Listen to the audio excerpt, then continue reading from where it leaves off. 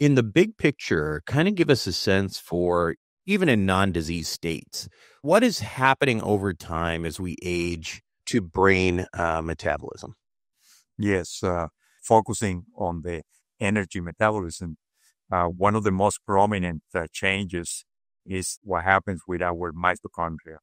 Mitochondria only have a very limited amount of DNA that is devoted for the proteins that they need to survive and produce the energy. And then the rest has to come derived from nuclear DNA and chip into the mitochondria.